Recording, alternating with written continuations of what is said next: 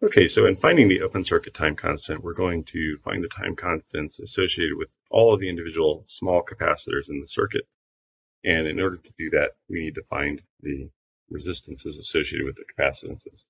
So what we have here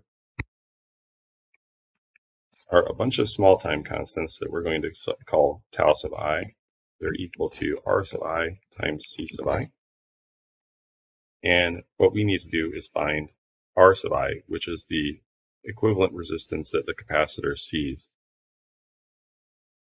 This is a metric that we're going to find that kind of tells us how fast or how long it takes to charge the individual capacitor through the resistor that it sees. So in order to do this, all small capacitors, except for the one that we're analyzing, will be open circuited. This makes sense.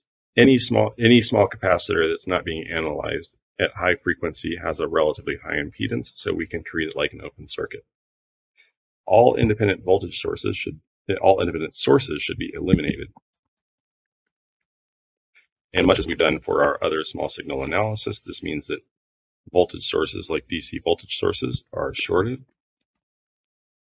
Even our AC voltage sources are shorted in this case. And our current sources are open.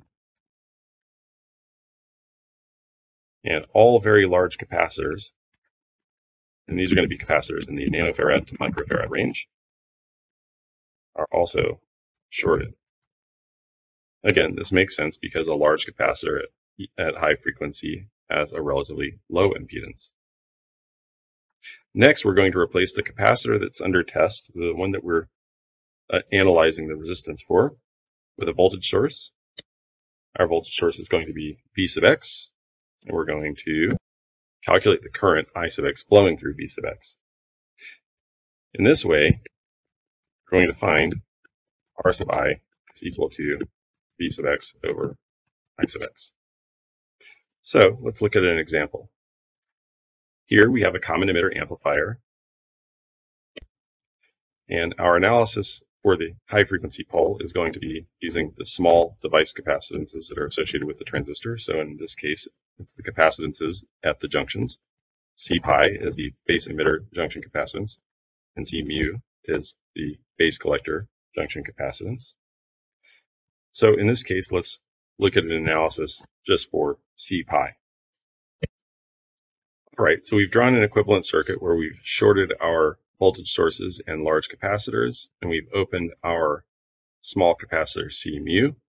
We're going to replace C pi, the capacitor under test, with a voltage source, V sub x, and we'll calculate the current that flows through V sub x, named I sub x. Now, in this case, we don't really need to worry about what's happening on the collector side of the amplifier, because without the capacitor C mu, we don't see much impact from that side of the circuit. Now, we can find the resistance that the capacitor sees using a KCL analysis at the base node, or we can look and see really that from the perspective of this voltage source, all the resistances are in parallel with it. So we can say R sub I is equal to R sub S in parallel with R sub 1 in parallel with R sub pi from the device. And then our time constant, tau sub I, is just equal to the capacitor we were analyzing, C pi, times that resistance.